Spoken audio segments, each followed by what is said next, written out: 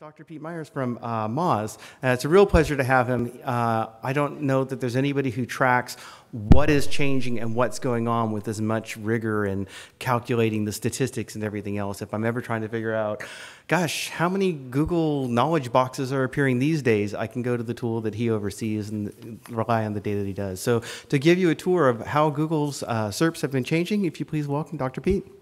Thank you. Mic working? All right, good. Thank you, Danny. Thank you, everybody. This is actually my first SMX, so it's good to be here. Believe it or not, I have not made it to one in a while. So long story short, I run the Moz Mozcast project. It's basically a weather station that tracks Google, and it was built around 2011 out of a frustration. And the frustration was this. Google had told us at the time, in fact, in congressional testimony, that they had made over 500 changes that year. And we knew we were tracking something on the order of half a dozen, maybe a dozen every year. And tracking those basically through them, confirming them, and some work, work like Barry and Danny do. And it was, it was extremely frustrating because it was so hard to just get that small amount of information, and yet we knew there was this massive gulf. And I started to ask, is there a way we could take a very fixed set of keywords and a laboratory-like system and try to track how Google changes day over day? And we built this towards the beginning of 2012, launched in the middle of the year. A couple other tools actually launched right around the same time. And it's been a really amazing journey, but it's also been frustrating because it turns out trying to see how Google changes day over day is very difficult. There's a massive amount of noise. SERPs are changing all the time, often in real time now. And at the same time, I started to realize that even if we could put a temperature on something, even we could say something happened, we couldn't usually pin it down. And at the same time, we were restricting ourselves to this very narrow organic ranking sphere. And the more I started to study SERPs, the more I started to see that there were all these things going on around the SERP. There was local, and there was paid, and there was knowledge graph, and there was verticals, and there was enhancements. And these things were not only getting more and more diverse, but they were growing. And it started to bother me, and I started to wonder, when we look at rankings, and that's all we look at, and I work for a company that makes rank tracking tools, so what are we missing, and what aren't we seeing? And that things seem to be growing. And so I want to talk about some of that today. I want to talk about what I've seen in the last few months, what I think is coming in the next few months, and what I think we can do about it. And nobody started my clock, it looks like. I'll hope for the best. And I'm going to try and let the data do the talking. So if you know who I am and love my work, that's cool. If you know who I am and hate my work, that's cool too. If you have no idea who I am and you think, what kind of jackass puts his name right in the title? That's fine. It wasn't my fault, but that's fine. I want you to listen to the data. I want you to let some of these screens speak for themselves. And I want you to know that somewhere in here there is a niche that's affecting you, and for you to start to prepare to how that's going to change in the next year or two. So first off, you remember this? Organic links. These were cool. We used to have 10 of them on a page. And you have to get into some pretty boring queries now to see them. This is one for Nebraska unemployment. And if you're unemployed in Nebraska, I apologize, it's probably not boring for you. But for the rest of us, it's a little dull. Well, this is what a SERP sometimes looks like today. So we've got shopping at the top, we've got ads below it, we've got ads on the right, we've got an answer box, and then down at the bottom there is most of an organic. And hey, if you clicked on that more about probiotics, well, there's no organic at all. And by the way, this is high res on a 24-inch screen. I'm not trying to cheat on these first few slides. I will zoom in later so you can see things, but these are all high res. Here's another one, search for buffets. Google isn't sure whether we want to eat or buy a buffet table, which I guess is fair. We didn't really tell them. So we can shop for buffet tables. We can eat at a buffet. These are the new local, what I call the snack packs. We'll talk about those in a moment. And then there at the bottom, hey, there's a blue link and a little bit of a URL, and it's Yelp, and I don't even know if that's organic, really. And then we have the ones where there are organic, but Google has completely taken over. And these are pretty high-volume queries. This launched a couple of months ago. This is one for interest calculator. It's coming up on mortgage calculator. For whatever reason, whether they see an opportunity down the road or whether they just think this was too spammy or too useless, they've decided just to build their own and completely take over this SERP. And in this case, what happens to that #1 ranking? You can say, look at me, I'm #1. But what happened to you when that launched? Zoom it in. You can probably look at that. Here's the mega video, I call it. This is one for chandelier. Do you want to watch the video? Do you want to buy a chandelier? They don't know. So here's a giant video. Sia was just at the Grammys, so there's some news below that. No organic here at all. I've actually joked, if you want to rank for a broad keyword, have a pop song written. It's probably cheaper than a Super Bowl ad. I guarantee you would rank #1. I mean, that's a lot of real estate. And here's extreme personalization. This is coming out of Google now. Now, yes, this is personalized to me. But anyone who has a hotel reservation right now, anyone who has a Google account, this is what they're going to see. 3 massive ads at the top. And then my reservation for the San Jose Marriott this week, no organic at all. And this is hotel reservations. This is a competitive query. What if you were trying to rank #1 for that? What does that mean now? It means something completely different. All right, I know what you're thinking. Dr. Pete, you were cherry picking these examples. And yeah, sure. You know, it's more fun that way. But I don't think these are the exceptions now. I think these are the rule. And so I want to show you some data and try to convince you of that a little bit. So the Mozcast system, I'm going to come down because I'm really afraid that I'm going to fall off the stage right now. I walk around too much. So the Mozcast system tracks right now about 10,000 keywords across 20 industry categories, a pretty wide range of volume and competition and things like that. They tend to skew a bit commercial. So what I want to do is look through these 10,000, and we're going to look at the things that exist outside of organic and how many of the SERPs in that set have them. So first of all, if we just look at verticals, images, news, and in-depth articles, almost half, 46%, have one of these. Let's add in the knowledge graph, knowledge panel, answer boxes, carousels. We're up to 64% of the SERPs have either knowledge graph or some kind of vertical. What I call enhancements, video today isn't really a vertical, it's kind of an enhanced organic. So if we take video, review stars, and expanded site links, these are the big site links in #1. They can take up a lot of real estate. We're up to 80%, 4 out of 5 have some kind of enhancement. If we throw in local packs, snack packs, 1 boxes, we're up to 82. Please understand, I'm not saying that local is 2%. Local is about 20% of our data, but this is cumulative. I'm just adding them up as we go. What this actually tells you when it only goes up 2% is that most of these local SERPs have something else going on in addition to local. So we're not just seeing one enhancement usually, we're seeing multiple. Add in paid, blocks at the top, right, and bottom, and paid shopping, we're up to 97%. So only 3% of the 10,000 SERPs in our set have 10 blue links. This is not the exception anymore, this is the rule. And maybe the data's off a bit, maybe this is not a perfect sample, I'm fine with that. But let's say I'm off by a margin of 20%. It would still be 77%. 1 in 4 would still have 10 blue links, and 3 in 4 would have something that goes beyond what we thought of as organic a few years ago. All right, I want to look at a few specific things that have popped up the last few months. I'm going to go fast, I apologize. Middle of last year, towards the end, we had the local carousel.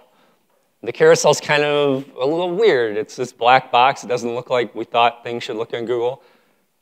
It scrolls across the whole screen horizontally, and at high res, we had here 14 local and 6 organic, something like 20 listings. Towards the end of last year, this got replaced by what I call the snack pack, and I think Mike Blumenthal rolls his eyes whenever I say that. And I love Mike, so listen to whatever he calls it. These are all 3 packs. These are specialized local results, and they have now gone to the left column and taken away a lot of that real estate. So now we've got 3 local, 4 organic. We've actually lost about 2/3 of what we had over the local carousel. But this is a more Google-looking thing. I'm going to zoom in. These are all rich. They have filters like rating, price, and hours for restaurants. You can go right in and actually search within that box and pull up more results. And these do not go to your website. These go to a specialized Google local knowledge graph. So this is taking you back to Google with information about your local presence. Some other examples, we've got music stores, so local businesses can have these, not just restaurants. Hotels, this was a big shakeup towards the end of last year. These boxes are hitting major markets for hotels. You can actually pick a date range and book your room straight from Google. These are essentially paid results.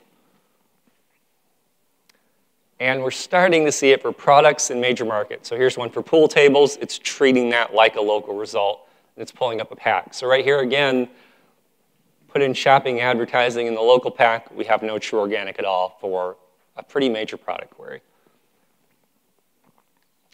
Oops, skipped a couple.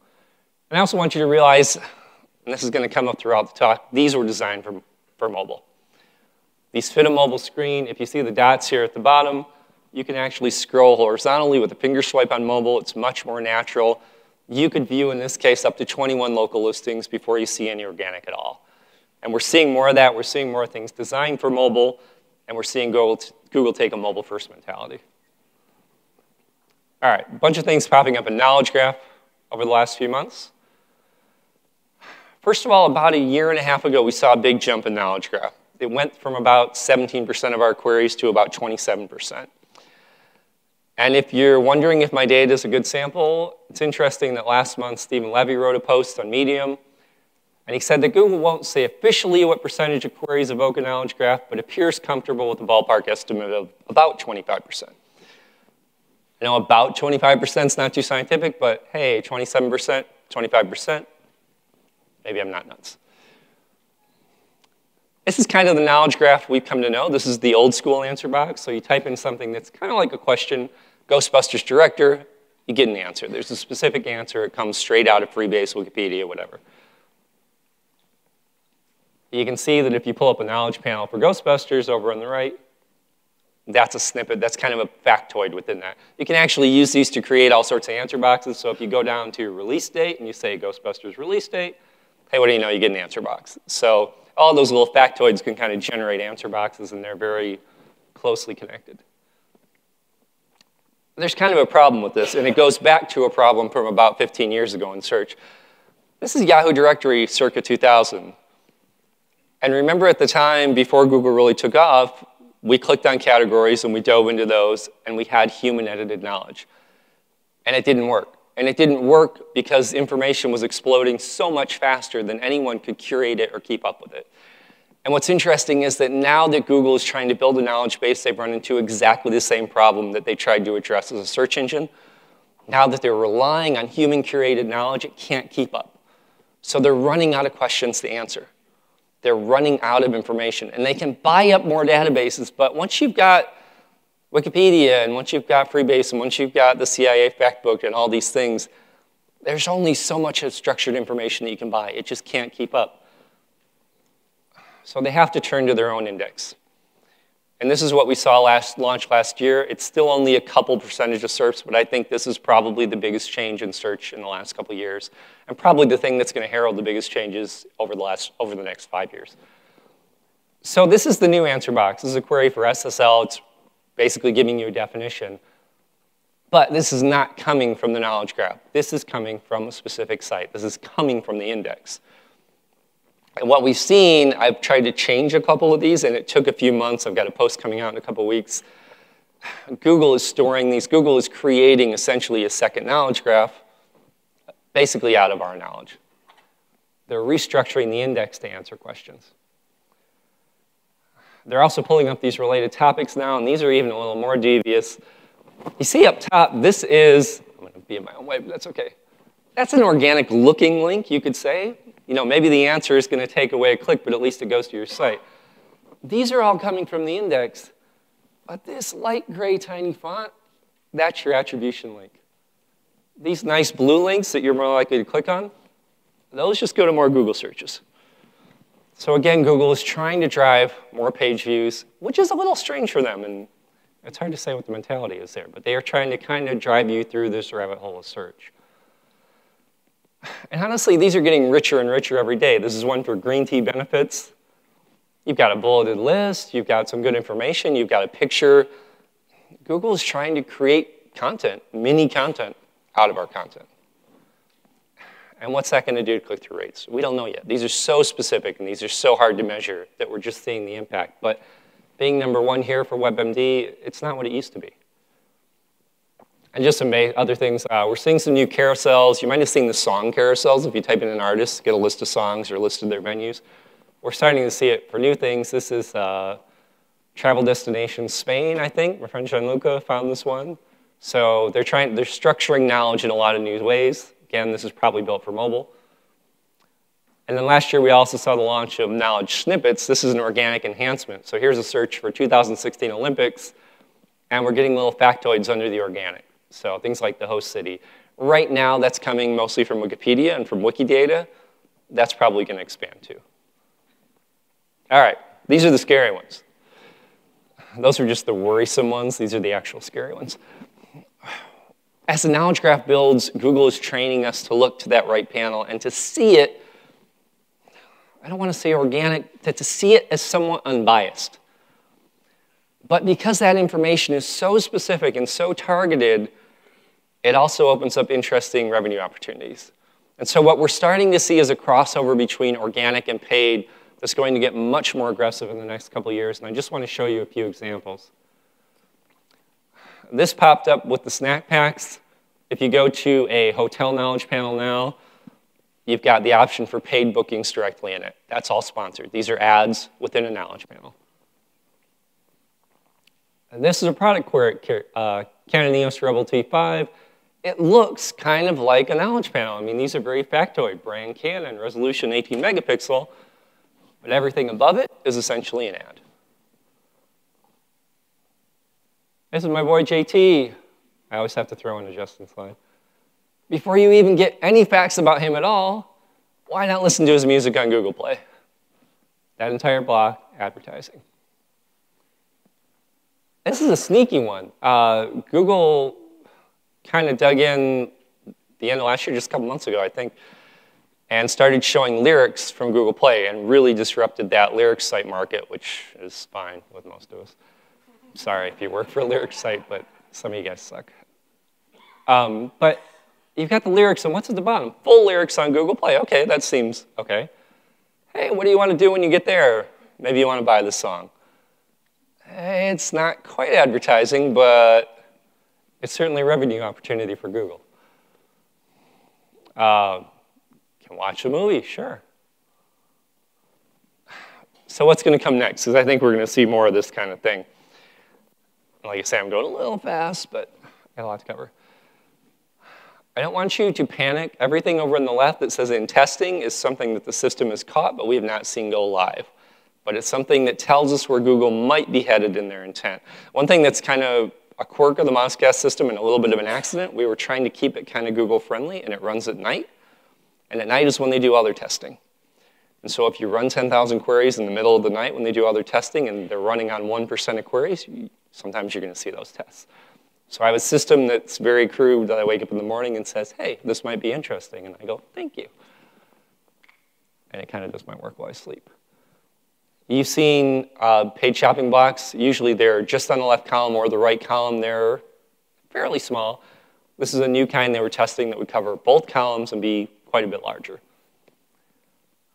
This is a paid shopping carousel. We haven't seen that launch yet either, but this fits their mobile-first mindset. These were popping up on very competitive queries, and they take up a lot of real estate. They're very large, and they scroll just like regular carousels. This is a scary one. This I saw in July. Thankfully, it hasn't popped up. This kind of looks like a local pack result. What's the thing? Gas grills. And we get Lowe's and H.H. Gregg and Walmart, and that's fine. And we get a little map. But what's right above that? An ads marker, suggesting that all three of those results were somehow paid results, and that this is a paid local pack. Hasn't launched, but just to see where they might be headed. If you think that's far-fetched, and this, I didn't put testing because we're not sure. Somebody told me they have seen this. You may have seen location extensions on ads. Here's an ad where we saw 3 location extensions in a row. So basically a mini local pack on a paid ad, taking up quite a bit of real estate. For chimeneas, and I'm sorry, I live in the burbs and I still don't know what a chimenea is, so maybe is that a California thing? Anyone have one? Raise your hand if you have a chimney. Oh, there you go. Congratulations. I hope it's nice. I showed you some of the knowledge graph stuff that's popping up. This is one we've seen in testing, a search for Camaro. Oddly, my database has some misspellings just for fun. Looks like a regular knowledge panel. We're getting facts about the Camaro, and then we have paid local in the knowledge graph. So now we have an intersection between knowledge graph, paid, and local. Knowledge graph, paid, and local and organic. And although we haven't seen this launch on desktop, it's on mobile now. So expect this to come at some point this year. I've talked to some people who are in the beta program, but it's kind of unclear how wide it's going to go out. And you might have seen this in the last month or two. This is kind of an interesting one. Google not only decided that the content in this area wasn't trustworthy, medical condition content, and they not only did something knowledge graph based, but they actually went out and curated their own content. So for each of these conditions, and there are a lot of them that they've covered, they've created their own content, they've created their own images. They're basically becoming a content creator in this niche. Again, what does that do for all that organic when you can get what objectively is good information in that very customized knowledge panel? And again, that was built for mobile. And this is a weird one. This kind of looks like the new style of answer box, but it's coming out of Wikipedia. And because they basically say that they own that information, they're not going to attribute it. But it's not a direct answer. And I think you're going to see crossover. When we saw them test the new answer boxes, right now we have something that looks very much like an organic link.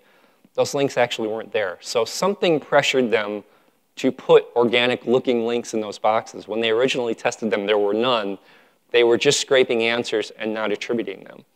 So something pushed them back, but who's fighting that balance, and what's going to keep them doing that, and what's to stop them from taking that link away? Not much, except outcry.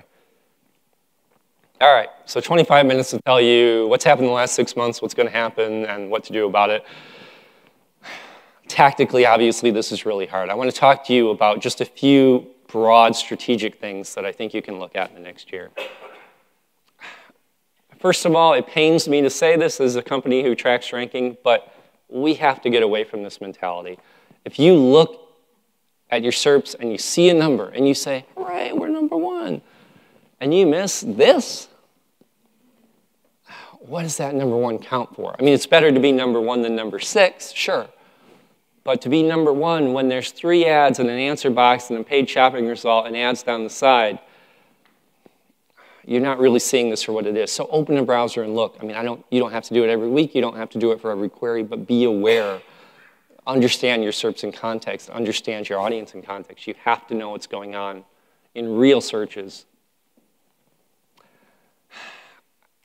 I don't think you have to avoid being bot food, even if it's, I hate to say it, because it's not that it was a bad business model, but it's not going to work anymore. You know, this is a site called When Is, and what did they do? They basically curated answers about when certain holidays were. So if I wanted to say, hey, when's Mother's Day? When should I send Mom a card? They would list it. That's a perfectly reasonable thing to do. But the problem is this knowledge is far too easy to just take and repurpose and turn into a simple answer. And that's what Google's done. They've been able to buy their own knowledge. They have this information. They can put it in an answer box. And you know what? Whatever we may complain about with Google, we trust it. We trust it as much as some site we've never heard of. And so now, I want to send Mom a card. That's all I need. Sunday, May 10th. I can schedule it on Google now. That's great. Why would I click on any organic on this page? If your business model is dependent on something like this, I think you're in trouble. I don't think you can survive on easy answers because you can be replaced. I'm going to try not to tout my own stuff much. I'm not talking Moz much today, but I curate the Google algo change history, and I've become a very, very big proponent of evergreen content over the last couple of years because I've seen how powerful it can be. And the thing is, with a piece like this, that's curated content that covers multiple years, that's long form, there's no answer to be extracted from it. You can't type in Google algorithm and just get an answer box. There's nothing to answer that question with. And when you have something like this that is updated all the time, that people come back to, they bookmark it, eventually they bypass Google. And so I think you have to look at content investments. I think you have to start putting the money into things that cannot be easily scraped and repurposed, because if you're doing that, your business model is in jeopardy. And hey, you know what? When you have content like that, it also attracts links and it attracts social, and it ranks #1 too. And since its inception, 1.7 million views, I think about 1.5 million uniques. And this is something I really struggled with last year. And it was a little depressing. I looked at all my blog posts for the year, and I realized that this one piece of content that I built 3 years before got twice as much traffic as all the blog posts I wrote that year combined. And so if you think you're saving something by throwing out dozens of pieces of content or hundreds of pieces of content and slapping it all together, and that that's somehow easier than some kind of big investment, or that's saving you money, you really have to look at the return, because I don't think it's there anymore. And then finally, you don't have to build a Mozcast. You don't have to listen to what I say. Pick up your phone and look at your SERPs. Because Google themselves are saying this. This is John Wiley, head designer for Google. Last year, when they completely did their desktop redesign, he said, we launched something pretty big, improvements for search on mobile and tablet devices. Today, we've carried over several of those changes to desktop. So he told us two things. First of all of that went out on mobile first. And second, he specifically said mobile first. The underline is mine, the exclamation point, and the smiley face are John's. This is straight from them. This is from a team lead. Google is scared of mobile. They saw what it was doing to CTRs. They're worried. They know they have to cater to the mobile market. And so when these changes come, you're going to see them on your phone before you see them on your desktop. So open up the phone and pay attention. And that's the message. Just pay attention. I want you to survive. That's what I'm here for. So be aware and know what's coming, and then you can prepare.